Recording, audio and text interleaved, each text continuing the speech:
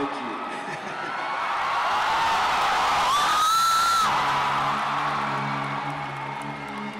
Y'all are so sweet. Thank you so much.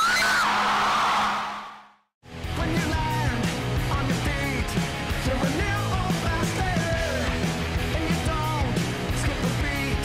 Such a nimble bastard, salt of the earth. Nimble bastard, won't you show loudly us how do you see the stars from that far down? Oh, you know, a lot of times we kind of pull titles from song lyrics, and this, you know, trying to think of something a little bit more bold, something that kind of sums up kind of our 26 years together, and 8 seemed to make sense. So it just kind of sums up where we're at musically, where we're at record-wise, and it just it definitely just made sense and it felt right. It was a little bit different in that Mike and Brandon spent more time together writing just simple ideas, lyrics and some melodies and some simple structured chord structures. And once they sort of had a very like a solid foundation of where they were happy, then they sort of brought it to the rest of us and we sort of just built on top of that. So I think there was more time spent doing that, the initial coming up with the songs, so that was a little bit different, but it just took longer than normal too, because we've written so many records and so many songs that we're always trying to push and challenge ourselves, so it just gets harder and harder with each record.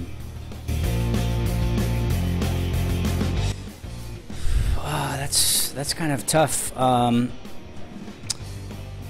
really like Undefeated. I kind of feel like that sums up me as a person and us as a band. You know, we're still here doing what we love to do, and we've had many, you know, just personally, many things that can bring somebody down, just like anybody can experience in their life, and trying to work their way through it and find the light in their life is just, you know, Undefeated sort of sums that up for me. Skrillex just was in the studio. He's friends with Mike, and he was just listening down to some of the songs that we wrote, and he was kind of inspired about a song in particular and wanted to just sort of play with it on his computer there. So he literally went away for an hour and came back and rearranged it just a little bit and just made it sound better. And so, you know, we were super excited, inspired that maybe he would do the whole record. So we were very lucky to get him, since he's a busy guy, to do the whole record, and it sort of just it was the icing on the cake for sure.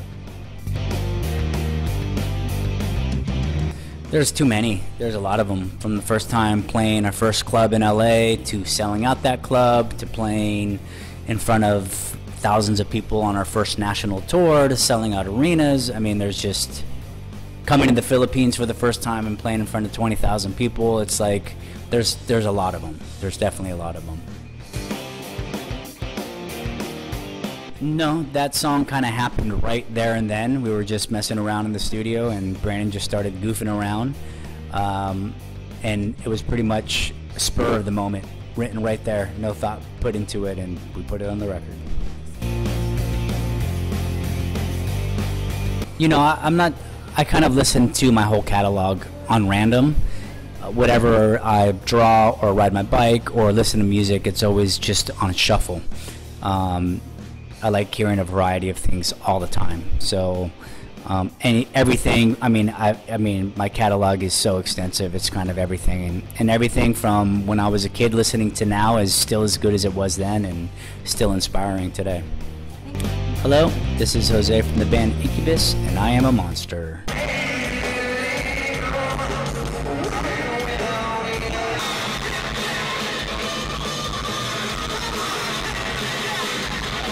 It's good to